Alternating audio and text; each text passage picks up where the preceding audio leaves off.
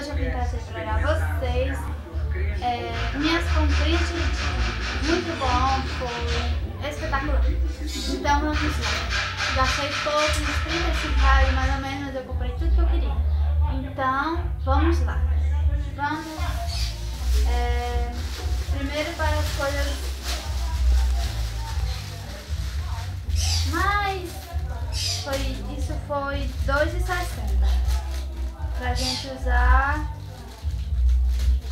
no dia a dia, na hora que a gente quiser. Vamos abrir pra dentro, pra pintar, né? Quem gosta. Essas coisas assim. Também comprei aquele esfregadorzinho pra colocar no cabelo, às vezes não precisa. Foi R$1, baratinho, baratinho.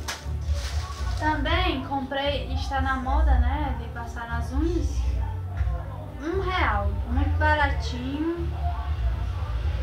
Isso tudo foi numa loja quase de R$1.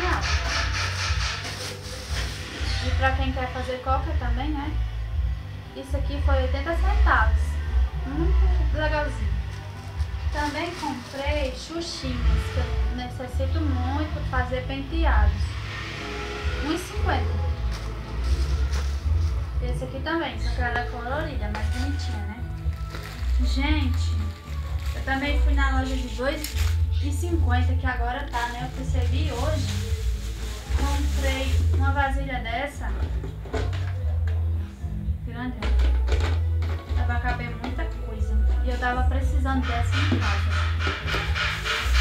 Comprei uma garrafa dessas que estão usando agora, galão de 1,5 litro. Boazinha, bonitinha. Bem? Gente, eu comprei isso aqui. Adivinha quanto foi? R$2,50. Não tem como a gente comprar uma dessa numa loja cara, porque nas lojas caras esse aqui é mais 8 e pouco. Muito legal. Comprei também esse pequenininho, que a imagem é Paris, só que com certeza vou botar uma foto minha, com meu esposo ou com minha mãe. É certo? E o medidor, porque como eu tô fazendo bolo agora, né, gente, também vou fazer um vídeo fazendo bolo. Eu comprei essas coisas também mais pra bolo, pra essas coisas que eu vou fazer. Tem tanto para 1,5 xícaras, essas coisas, e 1 ml dessas coisas que a gente costuma fazer pra bolo. Também comprei essa maçãzinha pra colocar moedas, muito linda. Gente, eu tava tão com vontade de comprar e comprei os pincéis, bem baratinho, R$10. Pincéis pra sobrancelha, pra fazer maquiagem. Eu não gosto dessas coisas. Comprei mais porque eu amei essa jarrinha. Amei pra colocar nas estantes. E coloquei o que eu vou ser um dia, engenheira, linda. Também comprei, para terminar, essas coisas.